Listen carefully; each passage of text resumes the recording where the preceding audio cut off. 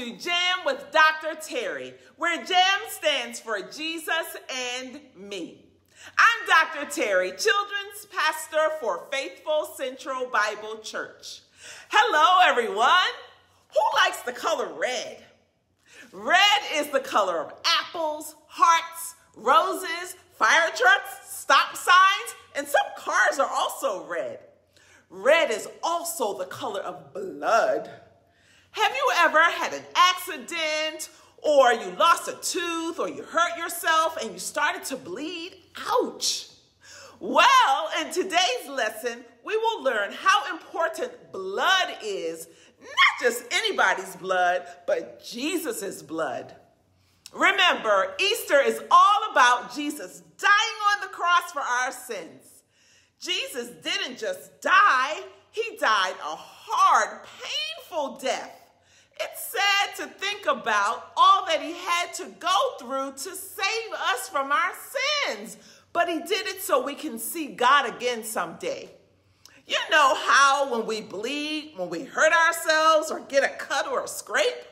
Well, Jesus bled the same way because of how he was treated on the cross. He was nailed to the cross, and that made him bleed. He was beaten so hard that it made him bleed.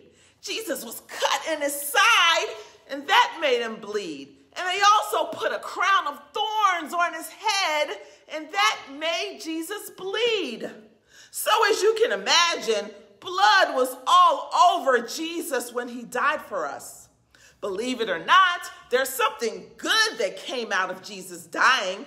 He did it for us, for you and me, for all the bad things that we've done. Jesus died for them so we wouldn't have to. When Jesus died, he died with two other men on his side. They were hanging on crosses next to him, and Jesus was in the middle.